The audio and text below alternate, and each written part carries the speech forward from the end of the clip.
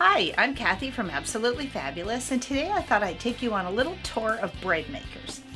The Cuisinart Breadmaker is where we started many years ago, and we have carried this Breadmaker for a long time. It's a workhorse. It has a nice capacity. We'll do up to a 2-pound loaf. Has a nice big container in it for baking, mixing, baking. Has a good handle to lift it out. The little paddle fits in and out very easily.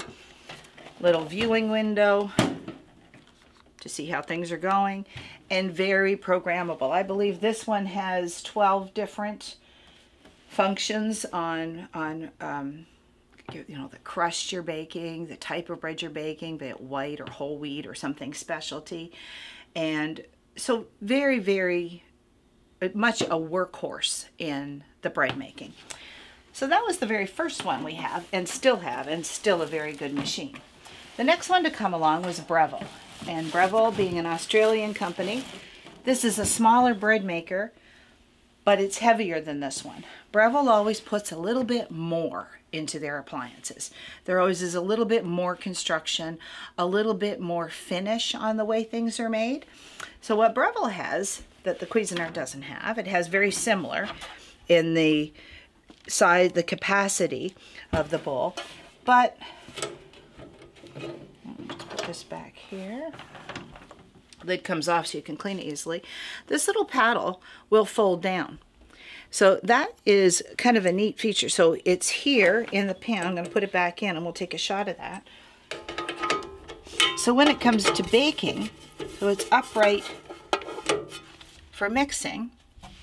When it's finished, it flips down. So now you're not going to have that big hole in the bottom of your bread loaf, which a lot of people did kind of object to when they first started using bread makers.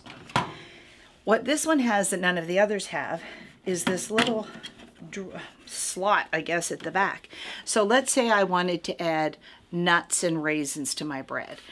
Maybe I like a really, coarse kind of heavy bread, and I like all those sort of things in it. Well, before you had to stop your machine and add it. With this one, you put in what you want to add and you program it into the bread making. So at the appropriate time, like say after the first rise, when it's getting ready for its second rise, it will automatically incorporate whatever it is you wanted to add. Very, very programmable. You select how dark you want the crust, you select the size of the loaf. It'll do 3 sizes again as well, and it's just a little touch more compact than the Cuisinart.